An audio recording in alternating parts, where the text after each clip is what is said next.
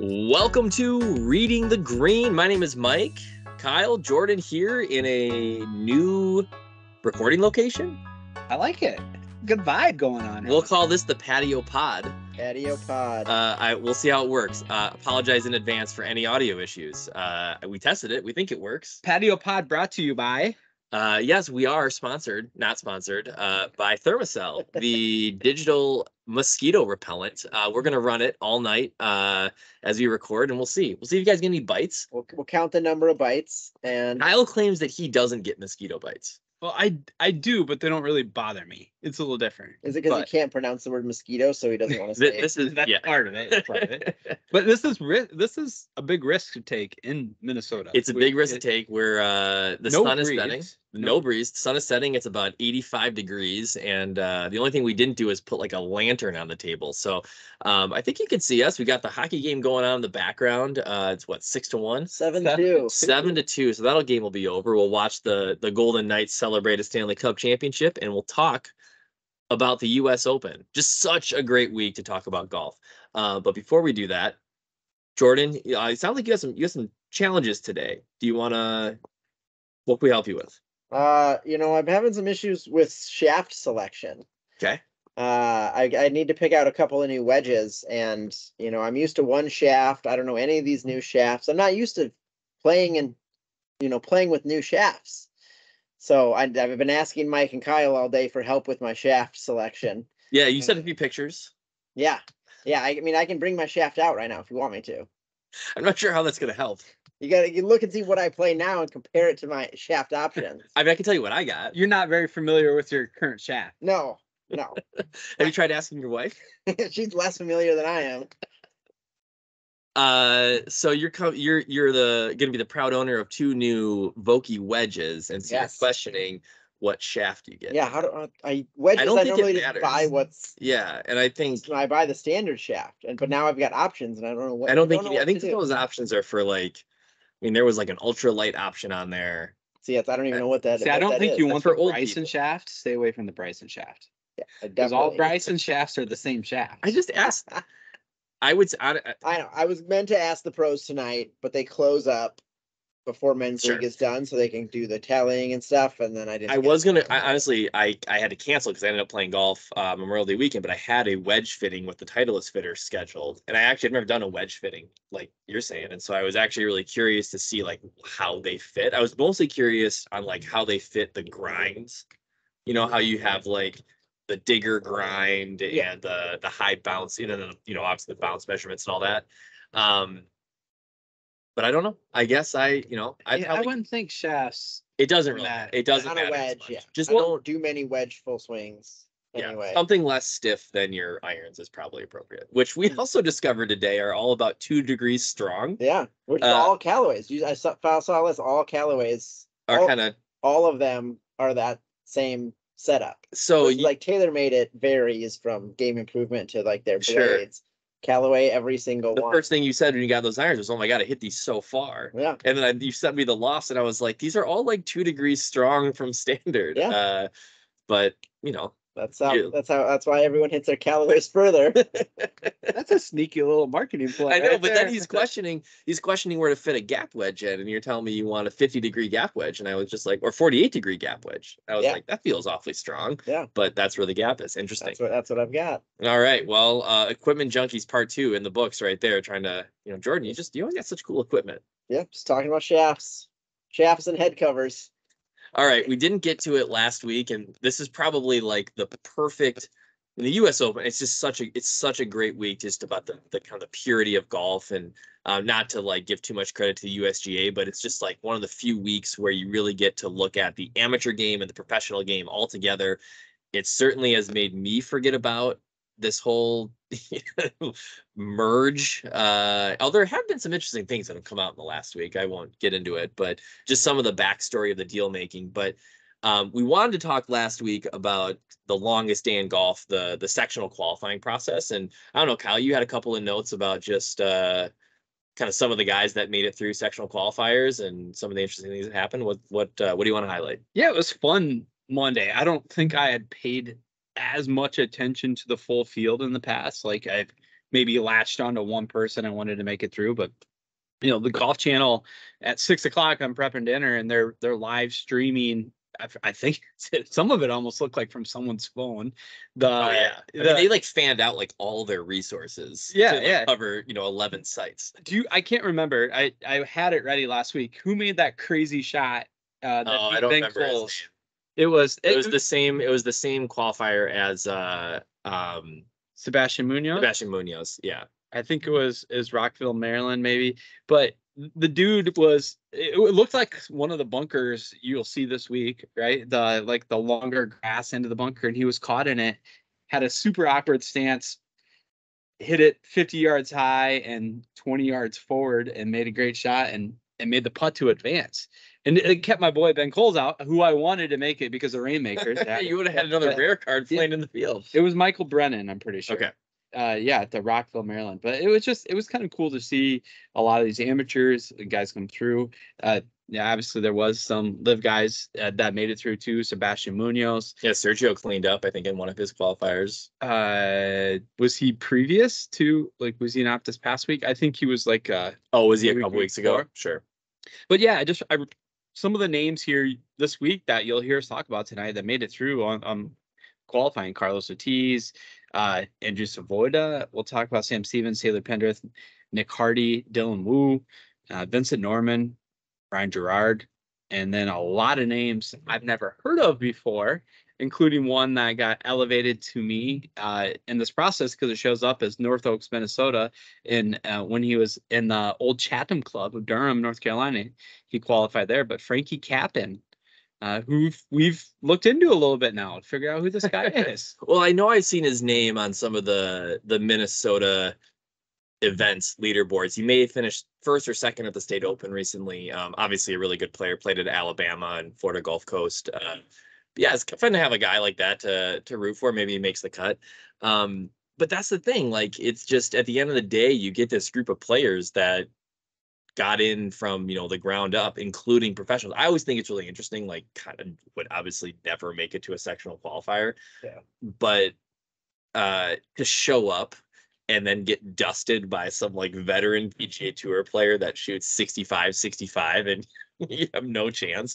But I think it'd be so cool to do that. I saw that there was a kid, this is just on Twitter, that had made it, and they were, someone was commenting about this guy, he's not a college golfer. He just picked up the game as an adult, got good enough, made it through local, got to sectional, got paired with Davis Love III. That's cool. Now Davis Love then withdrew. So he had to play solo. Or I don't know who the other person was. I just felt really bad for the guy, but yeah, that kind of stuff can happen. That's pretty cool. It's one way to do it. Yeah, and there's just it can go work in the inverse too, right? These no names or amateurs or somebody like that. Just the one site that a lot of the pros played at was in Columbus, Ohio. Yeah, that's always big because the Memorial was. Yep. Yeah, so a lot of guys got through there: Davis Thompson, Eric Cole, Luke List, Patrick Rogers, Stuart Sink, Kevin Streelman. But then there's also the PGA Tour leaderboard right there. But then you have Olin Brown. Not an elevated event though. No. Great point. But then you have Olin Brown Jr. I know nothing about. Do you? Olin Brown, I think, was a PGA Tour pro journeyman. Okay, he won the site 11 under. You have Nick Dunlap, an amateur, and David Najvel. Kyle, you were on a roll tonight. Pre-pod, you were on a roll. In fact, you're such on a roll with your pronunciation that my wife even commented on it before you came over, before we sat down. So okay, NYFJALL. Olin Brown's dad was also a PGA Tour player. Really? Yeah. Yes, and still plays on the Champions Tour. That's right. Probably more than Olin plays. No, this is Olin Brown Jr. This is Junior. This is Junior. You say his dad was a journeyman, or he was a journeyman? His dad was a journeyman. Oh, well, he also is, because he's 34, and no one's ever heard of him. But before I derail this, to my point, those guys beat Lucas Glover, EVR, Cameron Champ, the Aaron Badley, so Kevin Chappell, Chris Goddard, and a whole bunch of others. But there's, they beat out a lot of people. David Lingmer to make it. There's a lot of guys at that thing. I think the Golf Channel was, if this didn't happen one day before the professional golf world imploded, more or less, it's such a cool feature. Like, I don't think this has been they've done this in the past where they've really covered it the way that they covered it this year. And so that's what I think it's such a great lead into the US Open, because it really helps you embrace like what the US Open is. Then you put it on a golf course like we're going to talk about here after the Canadian, but you put it on a golf course like Los Angeles Country Club that no one really knows a lot about. And it just feels like this big celebration of American golf. So I'm really excited about it. And I'm certainly looking forward to watching and kind of seeing that unfold. So before we talk about the Canadian Open, we got a lot of beers sitting on the table here. Kyle, can we start with what was this? I'm not going to try to say that. This was a Barrel Theory DDH Crowler Mechahopzilla, Nelson Sylvan and Citra and Simcoe Cryo. That was really good. Very good. And then you know what? I was a really nice host at the Patio Pod, and you guys drank. I was out of town this week, and you guys drank my last IPA. That was what, Jordan? Galactic Falconer By Junkyard. Junkyard, delicious. Yeah, but I took the Roselle. I know I had Roselle on the pod a couple weeks ago, but Fair State Roselle is a solid hibiscus sour. Well, didn't you say that your significant other drank the last of the other good IPAs also? I mean, that's usually what happens. So That's why I'm lucky my wife doesn't drink beer, let alone good beer. So she just drinks you good. I think I've served her Coors Light recently. yeah, that's she sees it on tap. She's like, "Ooh, I was at the upper deck golf that we did." How about last topic? I know you guys Yeah, went and did that. What'd you think? I heard Kyle's take, Jordan. It was fun. I mean, it's not really golf at all. You get 18 shots over 9 different holes, and there's no scoring. Like, it's just the experience. So this is in stadiums. Yeah, Baseball so fields. we did it in Target Field. The 9 different tee off areas and different areas of the concourse on all 3 levels. We hit Very from first like high up, 9 different greens you're supposed to hit at. On the field, and like build them above that. They're like kind of like mobile, and they no, they were just mow the grass. Yeah, they just had holes right in the. That kind of surprised me. Yeah, I plugged a couple, like coming down, just plugged right in, and now Byron Buxton's gonna. Because it rained right before it was me out. It rained heavily at like 5 p.m. It seems like something Upper Deck Golf should just be like rolling in. Yeah, it was.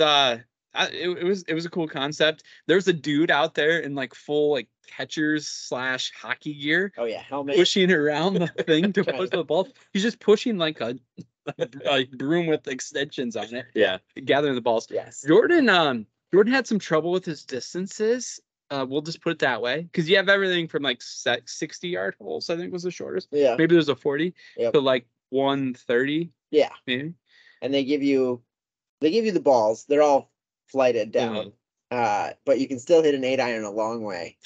Hit a couple home runs. Let's just say there's plenty of areas where there weren't people that I could swing the Nike Vapor. 400 feet is only 130 yards. Yeah, so, but you're also like upper deck. No, I know, but like they did good about playing with the wind. Yeah, the longer shots were into the wind. Yes, I did hit one, and Kyle looks at me and goes, it was slicing right into the people. Yeah, and it hit the wall like probably 20 yards short of them, so it wasn't going to get there. But people walked up the walkway to right center. You want to cross to dead center. Yep, and you're covered by most of that, but we're hitting in that direction, and it was right at that walkway. And I put one off the video board that was above the first set of seats, which hopefully it didn't break anything. Knocked out a few LEDs, and it bounced on the green. Yeah, it did. Off of the light wall. It was a fun thing to do. I think they do it in Seattle, some other places. So if you get a chance, I mean, I would definitely bring my own shitty golf balls to take a few extra shots. No one's checking. No, some volunteers sitting there. They're like your ushers at the Twins game. Yeah, that's it. Yeah. Well, speaking of combining sports, why don't we transition to the Canadian Open, which I don't know if you guys watched it all, but they really embrace hockey. Yeah, the hockey rink at the Canadian Open. I watched a lot. Yeah, the rink was a cool concept. People were really hooting and hollering on that par 3. They had a couple of like bits with tour players off the course and hockey. And I feel like every Canadian player that they interviewed, including Nick Taylor, said something along the lines of, when I stopped playing hockey to focus on golf. Like really made them feel like ultra Canadian. Is this the most incredible finish we'll see all year? That's a good question. Yes. Well, There could be other ones that are maybe more dramatic. Mhm. I I mean, just, sure, you can't so- make, what was that putt? 72 feet 72 feet. That's not gonna happen. for eagle. The difficulty of winning that winning shot won't be beat this Yeah. year. I mean, and a someone pulls Canadian, out. and it's been so long, and the Adam Hadwood stuff Yeah, right after. great ending. Yeah, Great ending. It was like all of that together was like you couldn't make that up. Just wait till next year. That's gonna happen at like Trump Doral with Chase Koepka beating Scotty Scheffler. It's gonna be great.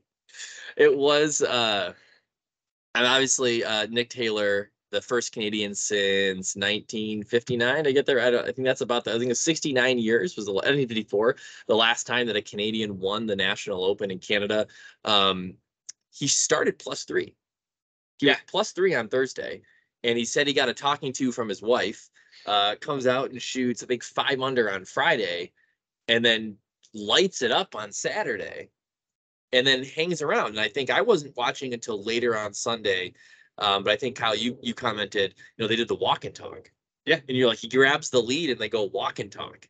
And yeah, he committed to that on Saturday. he did say that in his press But conference. that's awesome. He stuck with it. I was watching close because I had a lot of Nick Taylor this week, and so I had him, in my starred pool on the PGA app, and saw him heating up on Saturday. I think I sent you guys the nuclear instead of the Enfuego, like went with the nuclear symbol, but just an impressive round with them. But how much I had of Nick Taylor, I wish I should have done a better week, but alas. It was the rounds were it was a birdie fest, It right? was. Like It wasn't people as shooting bad as I thought it was 9 gonna under. be. It was like, but it was like one-offs, and you're like, holy shit, The rounds are out there. Guy come? Didn't 63 was out there, yeah. wasn't it Eric Cole? Was it Sunday? He He was fucking 9, yeah. absurd. Yeah. But then everyone else just passed him by. It was interesting to seeing how the golf course played. I actually was funny. So I tuned into the last few holes. I think I actually recorded them. So I watched them later in the evening. And I thought that when Fleetwood birdied 17, I thought that I saw him with a wedge in his hand. I thought he got up and down for par. And then I didn't realize that 18 was a par 5 because I was on a ton all weekend. So I didn't really tune in until the end. Oh, So I saw these guys hitting iron, and then everyone going after the green. And I was like, oh, well, that's just a short par 4. And so I was really confused on how the scoring was shaking out. But it made me think about how you said like this, that you were surprised that there was a PGA Tour event at this golf course. And so I was wondering, like, man, a 499-yard finishing par 5 in which guys are hitting iron off the tee. Yeah, people are hating on it. And so I was thinking, I'm like, oh my God, like what a trash hole. Like this is 3s and 4s all day. I'm sure the scoring was. It produced a decent amount of drama at the end of regulation and then the 4 playoff holes. I think it actually kind of held its own a little bit, probably because Tommy Fleetwood like choked away a number of opportunities. Yeah. It probably didn't play that difficult, but I was, for being a late comer to the event on Sunday, I was scratching my head on what that 18th hole was. Yeah. I'm glad you brought that up. To Jordan's point as well, like I think the scoring changed throughout the week, and I think that's a good thing for us to keep in mind this week too. The guys figured it out, the course. Thursday, you didn't see those super low scores. Everyone's kind of surprised, but then every day, more and more guys went super low. So thing to file away for this week. It's not a hard course. Like if you figure it out and play good, you're going to score well. Versus like a U.S. Open, you can figure it out and still shoot +5. So that's I think that is the difference between like your kind of average course that we all play at. That like people love to be like, oh, like we could totally trick this out for professional. They figure this stuff out pretty quickly. That's what, like I said, that's what makes like a U.S. Open challenge really interesting, is what the USGA can do day to day to keep confusing people. Yeah. But then talking to setup 18, I think they could have, even playing it as a par 5, I think they could have done a little bit better with the setup. And it would like a PGA Tour event to have a 480-yard par 5 would seem super weird. But if they would have moved the tees up and bring driver into play with some people. Like, the guys want to try to take on that creek. Yeah, because I think there was only like 4 the one for I forget the one bomber. I can't think of his I name. bet it wouldn't change I bet you wouldn't have more birdies. I bet you just have more bogeys. Correct, because Yeah. you catch a guy because you had to fly at 320, Mhm. so no one did it. But if you make it so you only have to fly at 305, maybe you guys would have went after the it. way that they built those grandstands around the greens, you just throw 3-wood up there anywhere. It's going to bounce and off. you're just gonna bounce off, or you're gonna get relief. I mean, I know Fleetwood's the one that he hit in the grandstand. That wasn't a great angle at the hole, but like there was zero risk of hitting a bad shot. Yeah. Anyways, Fleetwood. Yeah, go ahead. Outright holder. I can't get it. This week I was all sorts of set up. Is that you or him? Him as well. Just all over it from an outright perspective this week. I had Hubbard, I had Fleetwood, I had Rose. Just can't quite get there. I can't. We'll find it. That is a bummer. Yeah. At least you had enough of Nick Taylor and DFS. RTG housekeeping, listener league. Andy Dinges taking down the top spot. D Moss 62 in second. I'm on a bit of a streak. I picked up third place. I've had a couple of thirds and a W. But my frustration, Kyle, I was 6 of 6, and no one else in the RTG listener league was 6 of 6, and I barely clipped third. Yeah. I don't know.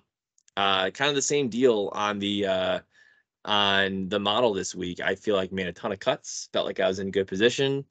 Just the weekend I was at a 6 of 6 core and a 20 max. And I think I was positive about $1. Yeah, that's just rough. I finally had a good Saturday because actually I was looking really bad after Friday. Nick Taylor, that was getting help. Well, what were the landmines this week, Mike? Yeah, that's a good question. I probably should have had that fired up. There was one. We missed one cut in the top, kind of top echelon. Ben Martin, who people were all over, and that one really hurt me too. Yeah, that one really hurt me. I know that I went and played. I had a nice lineup in the Discord gated Art Rainmakers contest. He was the guy I swung and missed on. Otherwise, it was pretty good showing.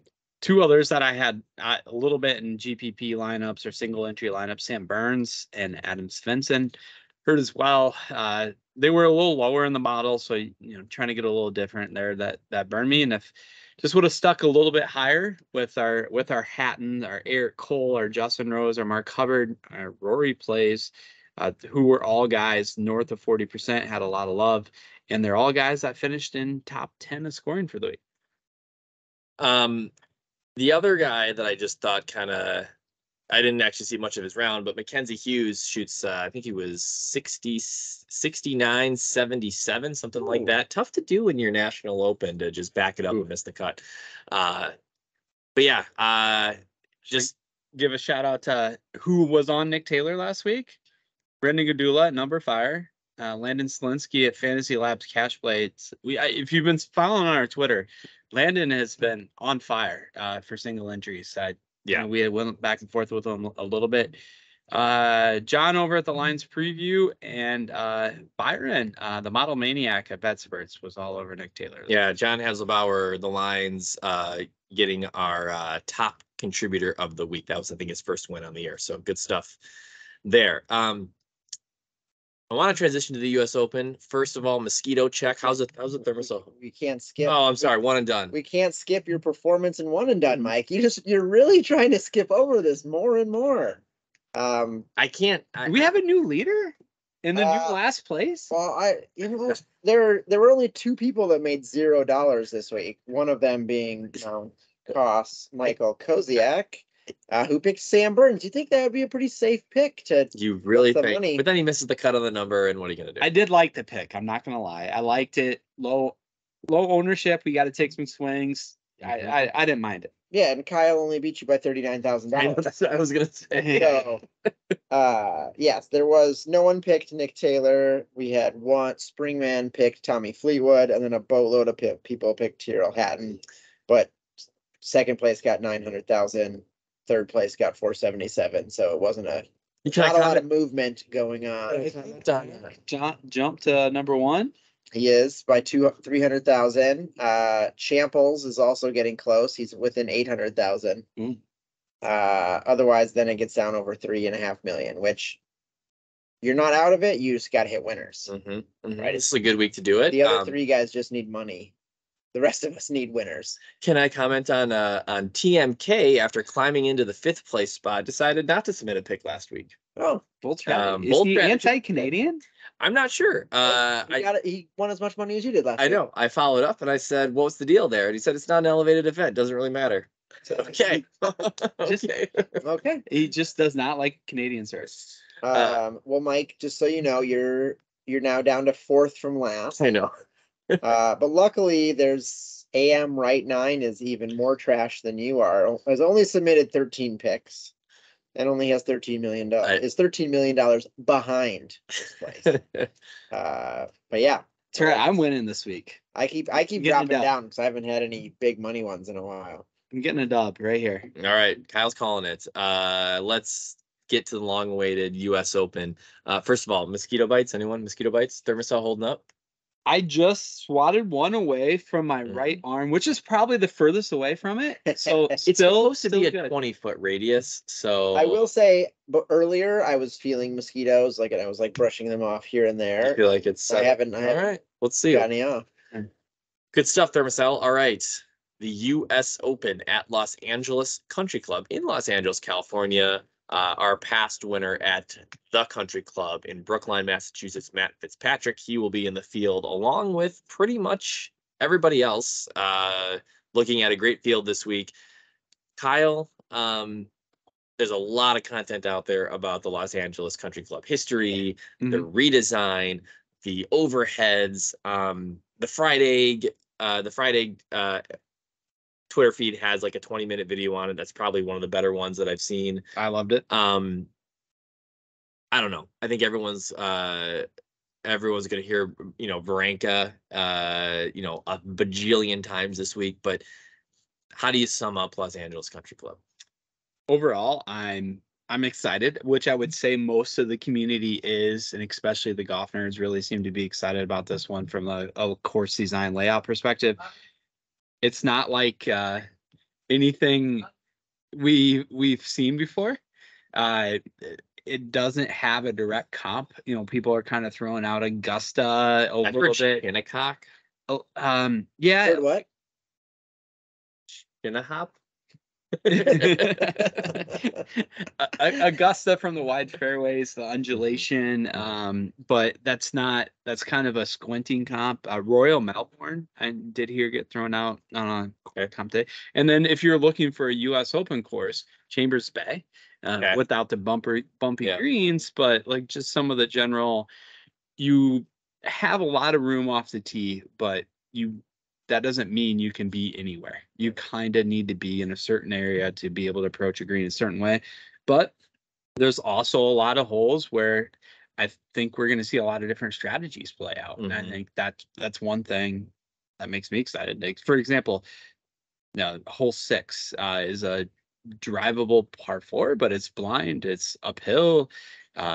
It's a huge fairway, but you can try to mash it and to come in from one side, or you can lay up, come from the other. There's just a lot of different things you can do. So, yeah, I think that's where we talk about the USGA being able to do. There's 2 par 3s that play 270 and over. Wow! And if you're listening to this, you're going to hear a train in the background. That never happens around here. The ability for the USGA to go, 270 yards, 240 yards, 290 yards, talk about hole 6. It's going to be a puzzle all 4 days. And I think that's not what you get at a place like Oakdale Country Club, where guys just figure it out. They're going to they even talked about, and I know this was shot down, they talked about having some of the par 5s play as par 4s some days, which I think the USGA ultimately did not want to do. But I think it's going to be a chess match like the U.S. Open is every year. When I first saw the overheads of this course, I didn't know where the fans are going to go. I don't think there's going to be many. Yeah, the sounds of it. They didn't sell very many. I heard that most of the tickets feel like they're going to corporate and member tickets, and there aren't going to be very many sold to the general public. But just even where people stand, there's so much sort of like dry area and the Branca and all that.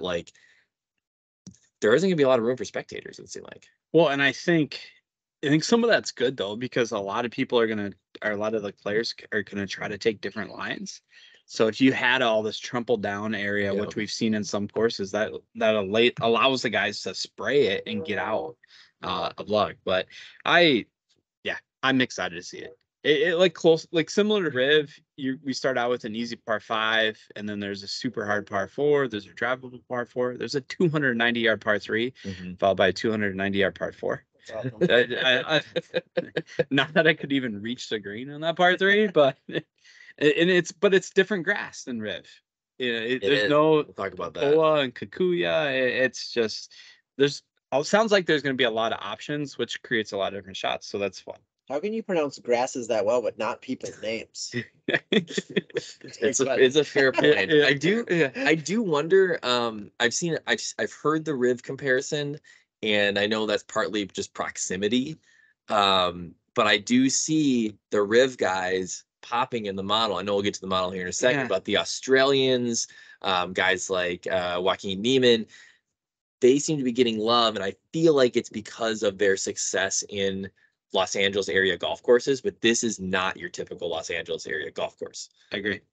So anyways, Kyle, why don't you give us the top of the model surprises? No surprises? One more fun fact for Jordan on the course. Do you know what you can see from the 13th green, Jordan? The Playboy Mansion. Yes. Hey, you did some research. No, not at all. I just assumed. Oh, really? No. Did you not see the swag announcement? Oh, I did. I didn't know that. I just thought it was LA.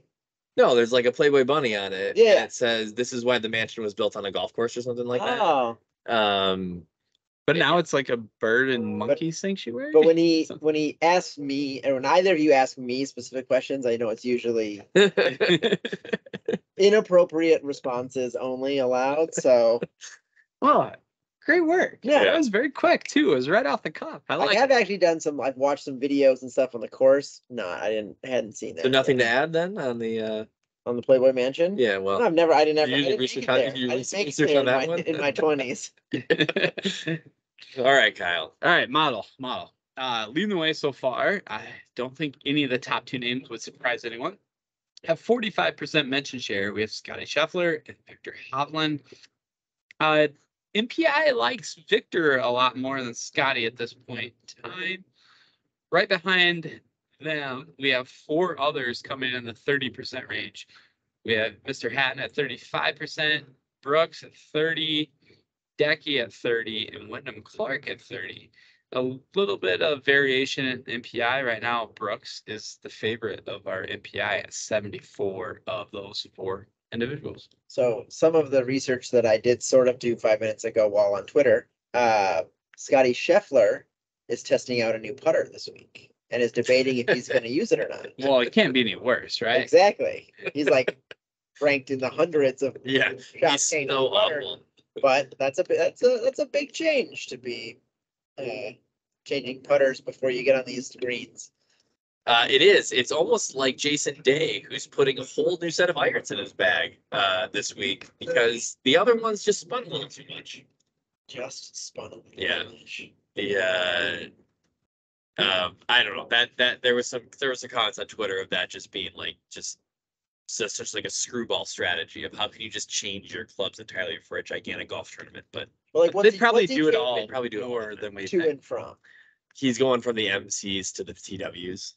So it's like the different, and he's probably hit the TWs for 6 months already. Probably, yeah, just hasn't put them in. And I know this because of I changed clubs last year, and I didn't even go to the range after I got my new ones. I just went out and played, and I played better than my 4 degrees different loft. You figure it out. All right, before we get into picks, let's open another round. So I got 2 here. We'll split them. We got Fair State Pills, that's my go-to, but then Falling Knife, Maplewood, Convivio, Italian Pilsner. All right. Both a little lighter. That sounds like a what's the Peroni? Peroni. Okay. I'll go with that. I know the Fair State Pills is your standby. Well, we'll each give Jordan. You want me to mix them? Yeah. Oh. No, you guys can finish the rest. There you go. Yeah, Kyle rode his bike here. Yeah, Kyle biked you. I biked. I gotta make sure my lights Kyle, work. what street did you turn on? I took a lot of different streets. Okay. Anyway, so Xerxes. plays this week. I think this will change a little bit at the top of the board tomorrow. I'm surprised how spread out everything is so far. I guess that makes sense. Of course, we don't know a ton about, and people are making some guesses on. But I think, especially from a cash standpoint, I have to start with Brooks. Second and first at majors this year. Is this a prove me wrong pick? Like, possibly, but he's had great history at US Open outside of the 2 years of injury weirdness. So yes, he's 10-8, but our MPI likes him. He's 74 right now. Jaeger Bombs over at DFSR is on him. Hochberg at RotoWire is on him. So if he gets some love tomorrow from some of our big guns that come in a little late, like McKay over at Fantasy Pros, I think I have to start there. And you save a little bit of money off Scotty, and especially with the unknowns on his putter. Starting with Brooks, next I'm going Adam Scott as my savings, 7,500. Like we said, he's 30% on the mention share. Not as great on the MPI so far, but Hans Grievers over at Pro Golf Now. And I just like his mentality in an event like this. You know, one thing I didn't highlight earlier in this course, everyone seems to think there's plenty of birdies out there. So I think you're going to see some good scores, but there's a lot of trouble out there Like, too. yeah, There's bogeys and doubles. It's the U.S. Open course, so it's the green. You get a bogey or double. the bunkers look a bit ridiculous. If you end up in a shitty spot, I mean, there's an 80-yard part. Well, can play 80 yards par 3 as well, but if you miss that green, you're dead. So I think 74-65 is perfectly possible, or the inverse. So I wouldn't get too worked up about where guys sit on Thursday, but tying that back to Adam Scott, I think he's just going to be kind of the steady Eddie is my hope. 69 type rounds. Really? And then lastly, I am very surprised he's not getting more love than this, but I really like Jordan Spieth this week. 9,200, 20% of the mention share at this point in time. Mayo's on him, fan-sided, who's been pretty hot for us recently. Cody Williams over there is on him. Teaser, I have a bet on Spieth, but I like Spieth, guys. What number did you get Spieth at? 28. Yeah, I think he's still there. Yeah. Gaiman talked a lot about Spieth this week, and that he believes this golf course is going to require a certain amount of creativity. Especially when you get around the greens. You combine that with some of the conversation around this golf course requiring a lot of precision. It's not just, are you in the fairway with big fairways, but one side of the fairway, you've seen the videos of the balls rolling from the middle of the fairway into the rough just by being dropped 2 feet. So it's precision through the game, and I think someone like Spieth just sees things differently. And I think that's a really interesting angle. I do wonder if his love will increase, but I love betting him and I love playing him in DFS. A couple other guys that I got just kind of looking into, Denny McCarthy right now charting out at 86 on our power index, so crossing into that 80 plus range, which we've been it has brought us a lot of success. I know he's been playing well lately. He's second at the Memorial, as he lost in the playoff. He was top 10 at the Wells Fargo. We'll give him a top 11, 11th at the Zurich. I don't know. Denny's been putting really well lately. Last several events, putting really well. That can pay off at a U.S. Open. I don't know that he's there tee to green, but has some decent form. I'm lukewarm on Denny despite the model so far. The one guy that I think is really interesting, and I know Gaiman talked him up, and I didn't really do my research, but the stats just kind of wow me at this point. There's a guy sitting here at $7,100 who has 6 top 20s in his last 7 events. That surprises me. Russell Henley, going back to the players. T19, T17, T4, T19 cut at the PGA Championship. He finished 4th at the Masters, 16th at the Schwab, 16th at the Memorial, gaining well over a stroke per event on approach. And really the putter is there. So the strokes gain metrics across the board outside of the PGA Championship, where he was Russell with the putter, gaining strokes, which Russell's traditionally team no putt. And so I'm curious where we think ownership might land for a guy at 7,100 who's got 6 top 20s in his last 7 events. Russell Henley is intriguing. He's going to show up. He's going to chart pretty low on our power index because I think he's going to get a lot of love from the value articles that just don't perform as well. But he's a guy that I might kind of go contrarian on the model and look at Henley as a value play. I like it. I like it, especially at the value at 7,100. I have a guy to bring up down there later after Jordan goes here. Jordan, additional thoughts, players that you're leaning on? I'm going to go the opposite way. And, it seems like people are real high on the Live Tour right now.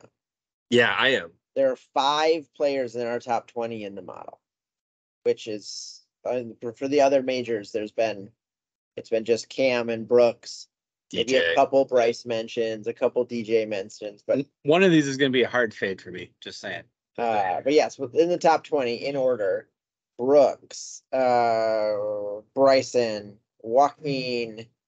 You missed Cam. Yep. Cam. I knew there was a 5th one, and Mito Pereira, all in the top 20 of the model, which seems aggressive. I get it with the Brooks and Cams of the world. There's good golfers. Yeah. But like Mito coming off of 3rd place in DC. Exactly. I do like Mito for this week, but do you have a read on his ownership? 7,200 feels low. I feel like I'm kind of surprised he's not higher in the model because he's getting talked up on some pods. Okay. Interesting. More from a top 20 bet perspective, I would say. But yeah, I'd be curious. If we get is like a 5% Mito is really intriguing, but not a 20% Mito. I don't think he's gonna get there, but I think he could push 15 from what I've heard. So what are you thinking on those guys, Jordan? Is there one you like? Well, I was just trying to fill out my one and done pick here while you guys were talking. And there's some good options like Cam Smith, Brooks. But that's where I'm gonna go with if I'm picking one of them, I'm gonna go with one of the big names, especially at a US Open, right? Mm-hmm. The leaderboard on Sunday is not gonna be a whole bunch of no names, right? Because it's a bear of a course, and if you're good, you find your way towards the top. Over 4 days. A no name might win it because they get really hot, but it's not going to be 5-6 no names in the top 10. Yeah, I don't think so. Yeah, that's where if you want Mito to hopefully make a cut and get you 2 extra days worth of points in DFS, yes, like I don't know. The studs will be there. I agree. They haven't, and Mito hasn't played a course this hard. I don't know. Was he at the Masters? Which the Masters is a different sort of hard than this. He was at the Masters. He finished and the PGA Championship was more difficult this year than most years, but I still don't think it's going to be. No, but the PGA is different setup. It's kind of the old school, I would say, US Open setup. It's bomb and gouge. You miss the rough you're in the rough by a foot. You're in the rough by 20 yards. 20 yards. It's the same. Yeah. You had a fade in there. You had a live fade in the top of the model. That's a perfect lead in to my fade, but I don't buy the Bryson love this week. Back to the PGA. I think that's a better setup. Scientist. So the wing foot type approach, but I don't see if you buy the narrative that the creative shot maker that is going to move the ball both ways, that can put it exactly where they want to off the tee to set up their second shot. It's the same reason I don't buy Cam Smith. Well, I like Cam Smith more from the creativity standpoint. We've seen that at Augusta where he can, the battle with Scotty. So saw at the old course where he can, think that driver though. That driver gets out of whack. It does get a little wonky. It does get a little wonky. But Cam Smith, I would say he's probably on my GPP list, not my cash list. But I'm out on Bryson. That's fair. Yeah. That's totally fair. No one will argue against that. Even if he wins, no one's going to be like, Kyle. They're getting some love. So, but my my cheaper play of the week that I'm also surprised isn't getting as much love so far is Ryan Fox. He's down to 7,100. His last 4 starts: the Memorial 30th, Schwab 21st, PGA 23rd, the Masters 26th. Give me that at $7,100 all day. So maybe look at him top 30. Also this year at the API, he was 14th. You know, a lot of Euro experience before that, which he did very well. So I like Ryan Fox, 7,100. You wanna dig into tiers? Tier 2 is probably the one that's given the biggest signal at this time, because you have Vic way up the top of the board relative to anyone else. He's getting a lot more love than Xander or Cantlay or even Rory. And by the way, we haven't talked about Rory being $9,900 yet this week. You know, but I think, and then Collins also in that tier. I think this is an interesting one to me that's going to be tough for me to make the click right now on Victor, especially if I have a little of exposure to him elsewhere. Cantlay at this course, also a California guy. He's played it a little bit, being UCLA, right, Mike? He was UCLA, yes. Yeah, this is their home course. Mm-hmm. I want to go walk onto their golf program just to play this course for 4 years. I'm that's going to be hard for me to not go Cantlay. But if the model stays here through tomorrow, I'm going to follow the model and go Vic. But I'm keeping my eye on Cantlay. So sure. Just one call out, someone that is sitting right now very much at the bottom of the model is a tier 4 golfer at $8,700, Justin Thomas. Currently garnering 5% of the mention share, coming from Mike McClure. So I'm probably firmly off JT. There probably isn't anything that's going to happen, at least in our model, over the next 24 hours. It's going to put me back on JT. You mean other than his 100 MPI right now? It won't stay there. But don't trust the model. I take that back. I take that back. If no one else mentions him, it will stay there. And there's nothing in his game right now that indicates that he's going to compete this week. He's going to be my captain in Rainmakers just so I can win some money. You can get him at 50-1 in the betting market too. Yeah. Insane numbers on Justin Thomas right now. So if you just want leverage, there it is. All right. The name game. Now what's funny is we did the name game last week. We had guys that Kyle had been talking about in the Live PGA Tour news. And there was a little bit of griping because I put the teams together. And there was kind of one team, and because I finished last, I had to design the game. And because there was one team that stood out, Dylan Wu and Taylor Pendrith, I picked them first. They were, yes, $600 cheaper than the next most expensive team, but they ended up running away with it. And I picked up my 9th win on the year, which puts me only 2 behind Jordan, with Kyle and the listeners with 8 wins. Hey, if you rig them every week, you can win all of them, Mike. And I understand that. So we decided to mix it up. Into the bylaws, the RTG bylaws go, if you win the name game, you design the name game for the next week. So it used to be a punishment. I'm going to start trying a lot less hard now to win this. This is perfect because that's going to help us close the gap. So if you win the name game, you design the game, but you pick last. And I think that, then there'll be no griping. However, I like it. This week, I had the idea. Since I won, I got to design the game, but you guys did all the work to put it together. It was work too. I know. But I appreciate the work that went in, because what better place to do a name game like Famous Hollywood Duos than at a golf tournament that is just down the street from Hollywood. So what we have is 4 famous, semi-famous movies with 4 famous movie duos turned PGA Tour superstars. Yeah. So Kyle, you got it up? Do you want to just take us through, or would you like me to handle it? No, you're reading the names and tying in the movies. All right.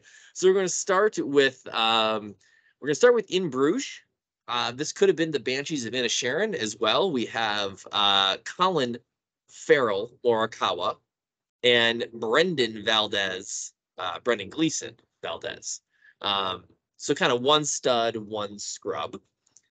We have a Best Picture winner, Good Will Hunting, starring Matt Damon Fitzpatrick and Ben Affleck Carr.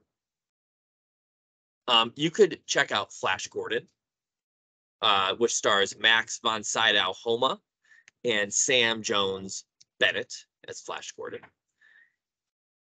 And lastly, we have Charlie's Angels, starring Cameron Diaz Smith. The classic in the group.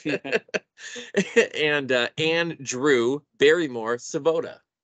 We needed a female leads. I like that. I like that. So let's see, Kyle, you came in last week. So where are you going on our famous Hollywood duos? Flash Gordon. Give Gordon. me Maximus Homa and Samuel Bennett. I actually think Sam Bennett's been playing actually pretty well lately since turning pro. And I think I wouldn't even mind playing him in DFS at $6,500. I'll have a sprinkle. All right.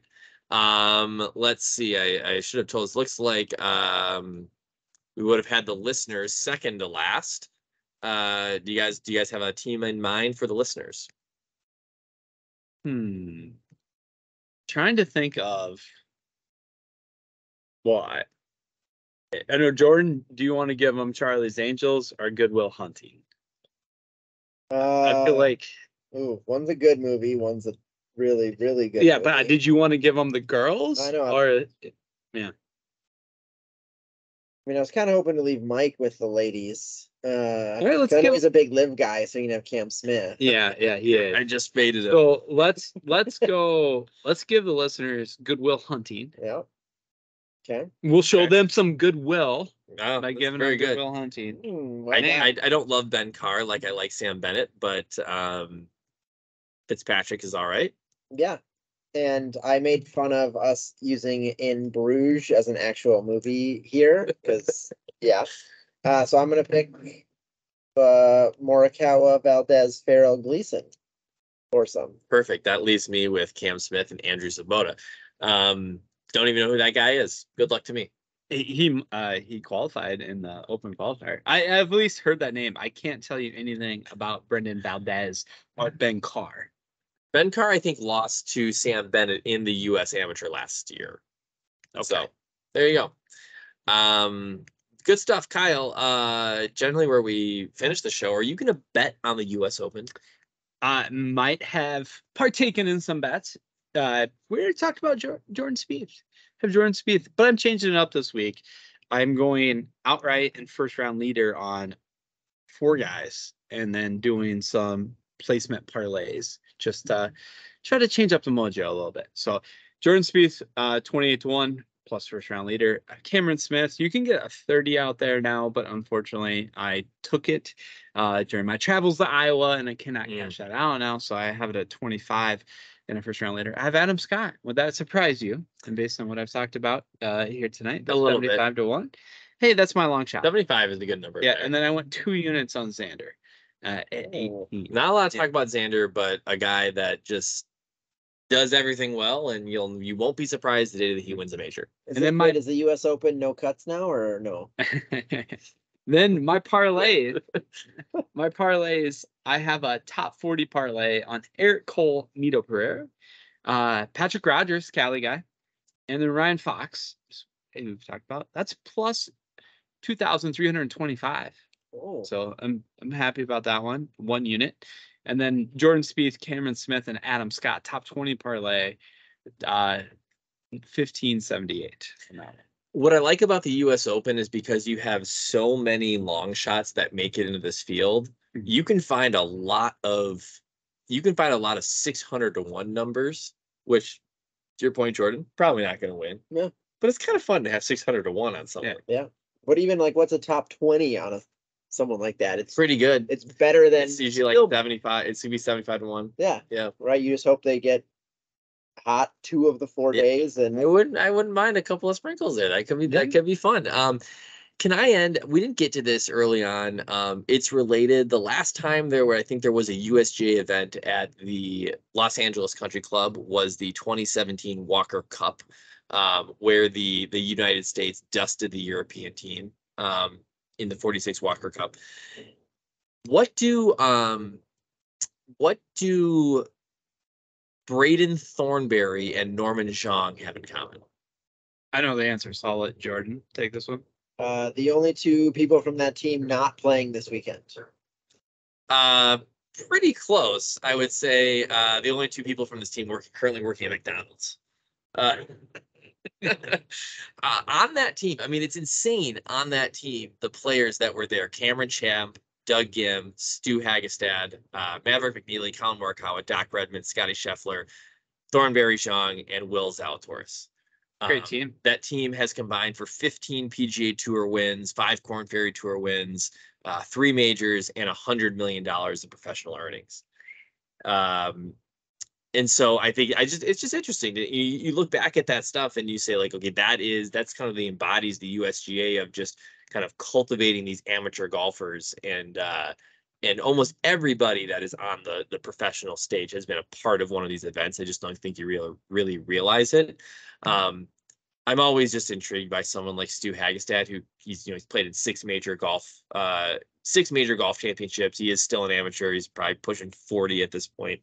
And I just imagine him playing on a team with all these young college players and just doing that year after year that he selected to these things. I think it's pretty funny.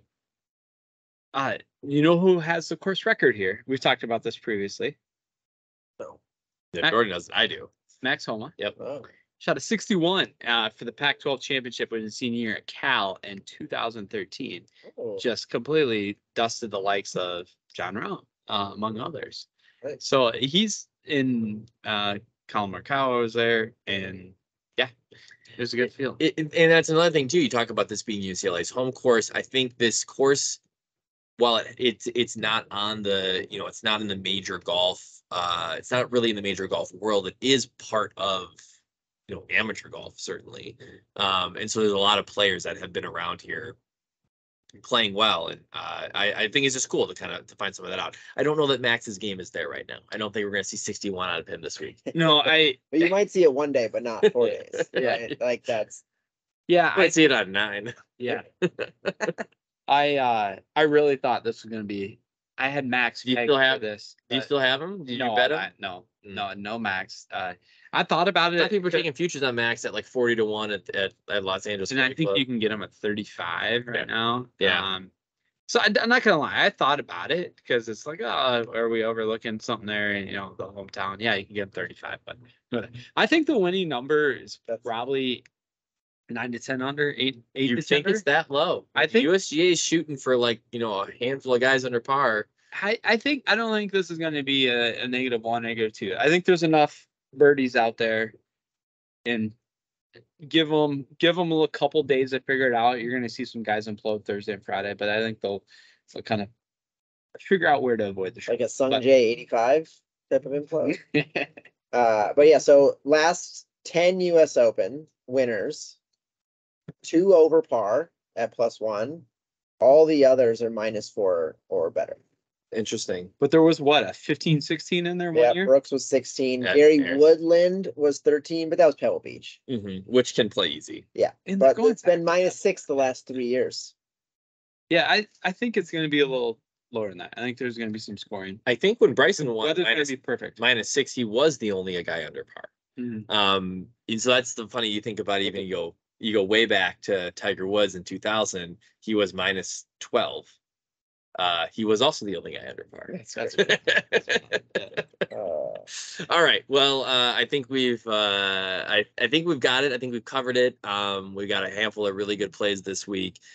You can find our content. Mosquito check. Oh, mosquito check. You're right before we sign off. Yes. What do you think? I'm impressed that I haven't had any mosquitoes buzzing my screen.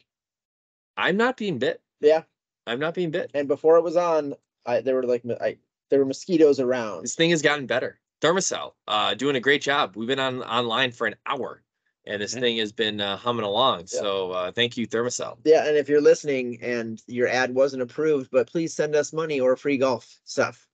Yeah, golf stuff. Do you have a golf clip that I can put on my waist to play with this? That'd be great. Ooh, Keep that's interesting. gnats away as well. Interesting. Yeah, All right, I maybe like a that. hat I clip like if you're out on the baseball Cool. field. All right. Well, there you go. We'll see what Thermacell's got in store for this week. In the meantime, you can find our content on our Twitter feed at RTG Podcast DFS. New episodes of our podcast every Wednesday morning on our YouTube channel, Reading the Green, and on every major podcast platform. We'll be back in a week to talk about this U.S. Open at Los Angeles Country Club. And Kyle, what event comes after the U.S. Open? Travelers. The Travelers. We'll talk about that too. We'll see Brooks there, apparently. See ya.